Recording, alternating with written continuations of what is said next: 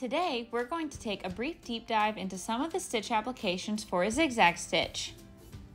The most popular stitch for machine applique is the satin stitch, which is created using a zigzag stitch. The stitches are sewn around the edge of the applique to attach it to the main fabric.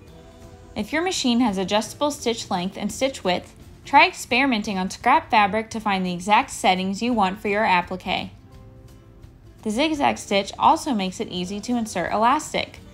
For elastic that is 1/4 inch to 3/8 of an inch wide, place the elastic through the opening of the all-purpose foot. This will help keep the elastic from slipping from left to right as you sew. Another use for the zigzag stitch is decorative stitching to create texture and fabric. Experiment with various thread types and colors. If your machine has adjustable stitch length and stitch width, try different settings to customize the look you want for your project.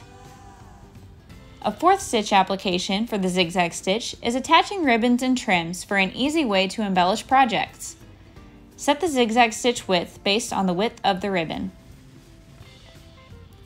Create monograms in any size or style by moving your fabric in free motion mode. To set the machine for free motion monograms, first disengage or cover the machine's feed teeth. Remove the presser foot and presser foot holder, and attach the darning and embroidery foot and select the zigzag stitch. What can your machine do?